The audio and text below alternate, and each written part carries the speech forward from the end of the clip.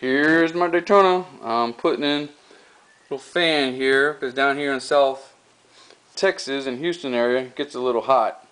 So got it connected.